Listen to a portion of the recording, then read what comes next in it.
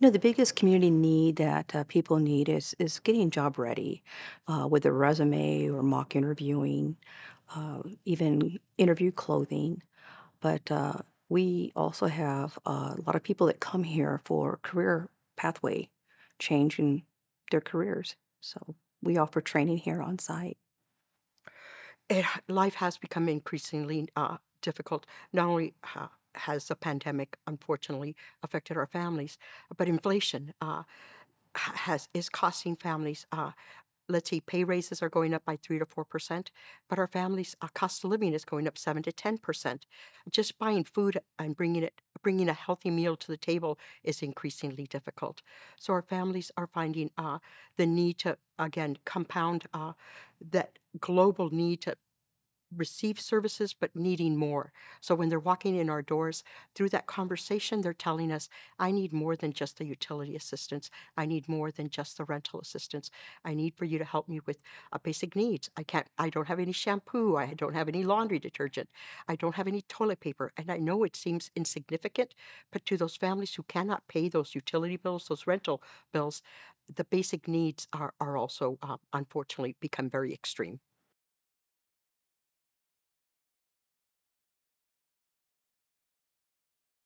That we're a very small office and we're only here for utility and rental assistance. But we have the first floor with the case management team that does assist the families in need. But we have the whole second floor that assists with job readiness. We have career advisors on site. We partner with Arizona at Work, and we also assist with financial wellness and everything to get them ready for employment.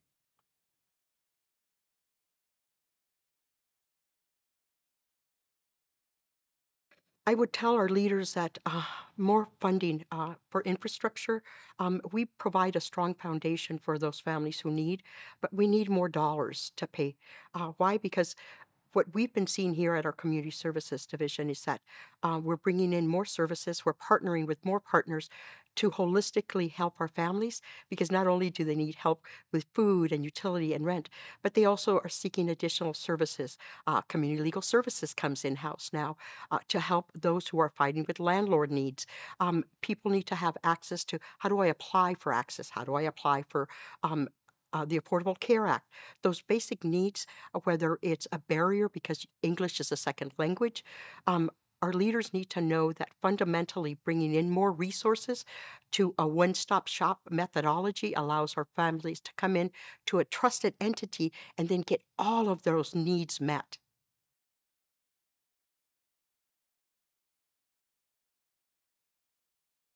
The types of clients that come through here are people who are just in the middle of just changing their careers. They're working part time. They want to gain meaningful employment, either full time or just an industry change.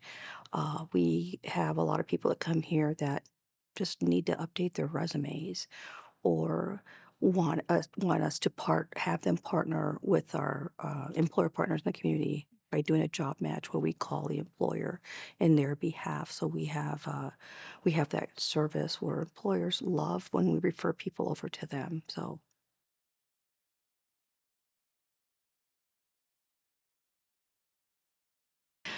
after COVID, the industries that got hit the hardest that we saw, people that were working in the hospitality industry, transportation industry, um, getting getting them back into the workforce because they were either working from home and they were getting comfortable, and then now they're getting back into the workforce where they're not job ready, and they struggled with interviewing. There's all it's The struggles also included rental and utility assistance where they got behind on their rent. And the beauty of this building is we offer that service here downstairs.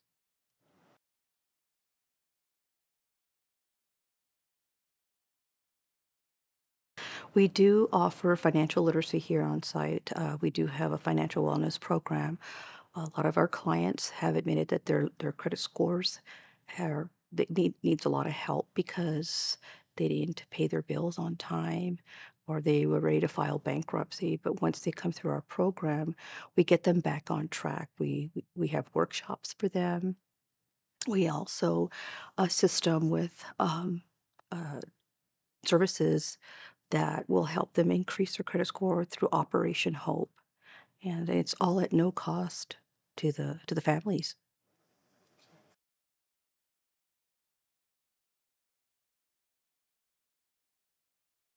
We're very, very proud of the vital services that we bring to the community. Our assets to opportunity programs offer our families who struggle with basic post-secondary education, and we allow through match savings to help those families pay for post-secondary education.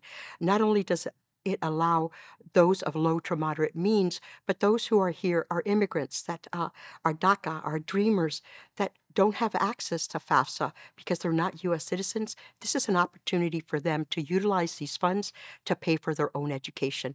And it can be across the board. Not everybody is seeking a bachelor's degree. So a trade school that pays well, a community college that allows an opportunity for you to get an associate or a certificate, that bachelor's degree that will allow the income to grow. We offer an 8-to-1 match for our education piece across the board. And then we offer a 3-to-1 for what I call our entrepreneurs that are not savvy business people. So even small businesses in the city of Mesa are allowed to grow through this ATO program.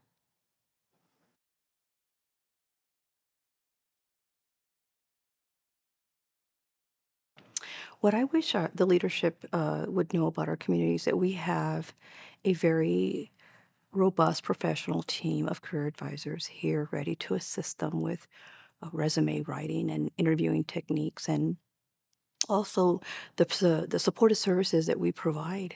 Um, a lot of our employer partners are not aware that we provide our clients with interview clothing, suits for men.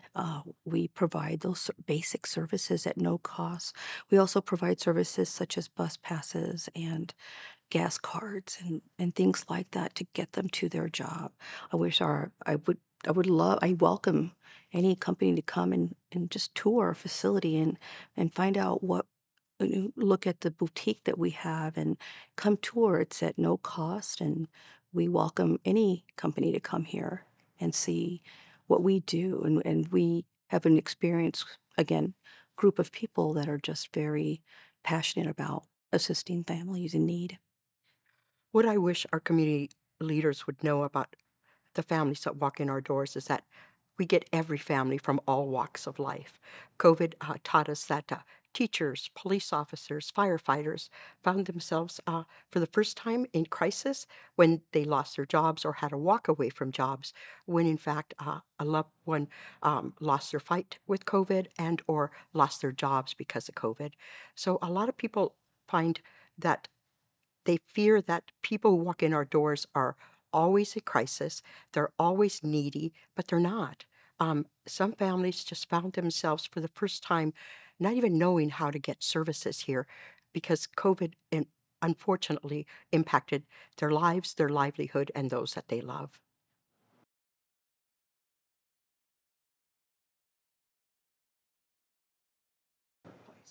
The biggest obstacle for families to get back into the workplace is transportation. A lot of times they take public transportation, or they're borrowing families' cars, or they're walking. Transportation continues to be a barrier. We also have a lot of families who live with other family members. And so getting their own place is a challenge. And it's been, this is when we ask for those demographics and we ask the question, are you currently renting? Excuse me, or are you living with family, or are you in a shelter? A lot of times they say, I'm living with family until I can get back on my feet. And that's been a challenge. The most significant difficulties we've been seeing recently is the number of continued crisis pieces that our families are needing.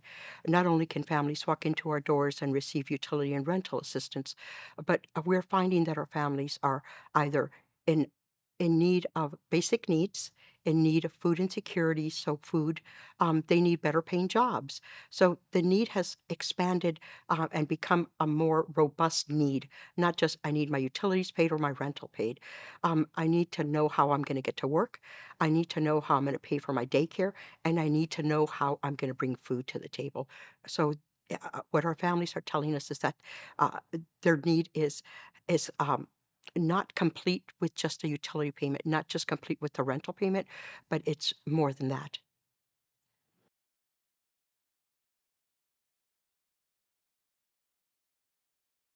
My wish list would be having a couple of employers here on site, have a couple offices for them. That way, when individuals come through and are looking for work, we have the employer right across the hallway. That would be my wish list.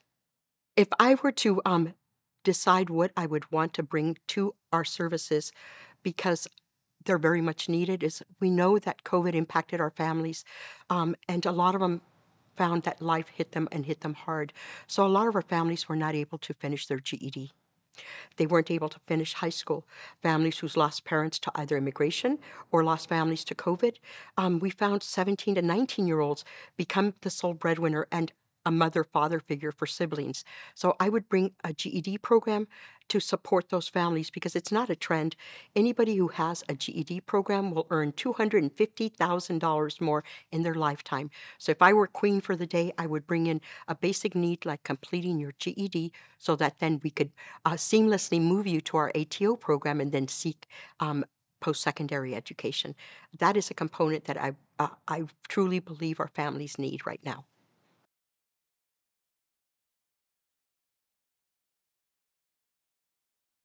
To not give up and to know that there are resources out there to assist them and to come in and even if they are not job searching, a little bit of mentoring and coaching and let them know that somebody's on their side and just that we're here to listen to them and just get them back on track. When they leave our workforce center, they're overwhelmed with all these resources, and that's we know that we did our job because they're going to utilize those resources.